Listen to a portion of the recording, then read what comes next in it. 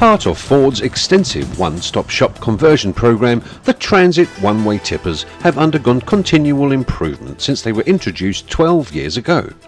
The latest models boast 35 detailed changes designed to improve productivity, safety and cost of ownership. Payloads have increased by 51 kilograms and 40 kilograms for the single and crew cab models respectively. This has been achieved by reducing the weight of the bodies following an extensive review of all aspects of the bodywork and mechanism, while at the same time maintaining strength and durability. As an example, the 350L utility cab featured has a gross payload of 1,050 kilograms. Loading height has been reduced by 40 mm, taking it to 995 mm at the rear. The tailgate can be dropped down, along with the sides if necessary, for easy loading.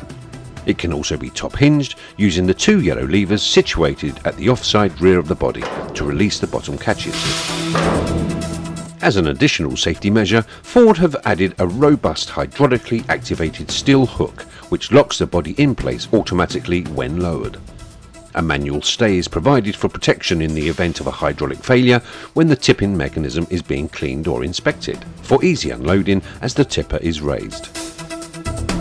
The tipper control gear is sited between the driver's seat and the door, enabling easy operation from either side or outside the cab. A joystick is used to raise and lower the body. Basic prices start at £25,920 excluding VAT, and a selection of body lengths and cab configurations can be specified.